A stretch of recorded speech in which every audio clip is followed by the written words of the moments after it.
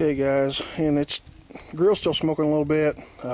Usually wait for them to cook down a little bit further, but we're running out of daylight. What I want to do is go ahead and put both of these Dutch ovens on the grill. I guarantee you it's going to be up to 400 degrees. I'm leaving the vents open, coals spread all across.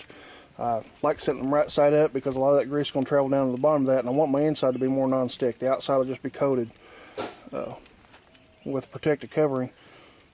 I'm going to leave these suckers on there all night. Tomorrow I will go ahead and do my lids same way, and I will turn them, flip them over to where the surface that I may cook on, grill on, or something like that, griddle, will be up. The other surface will be down, because really they just need a coating on it. The other side's the one that needs the non-stick, and well, grease bakes on them, it'll make them non-stick. So here's what they are. In the morning I'll probably whip them off there and give you a look at the finished product, but they are going to get up 400 plus degrees, and they're going to stay there for probably a good couple hours.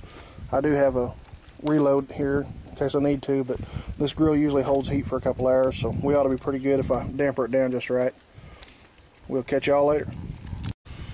Okay guys, like I said, on the grill, that thing's already jumped up to almost 500 degrees.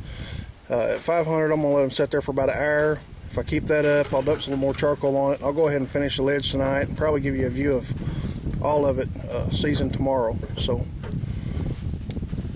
just catch you later. Okay guys, you can see the shine kind of in the bottom of the Dutch oven here.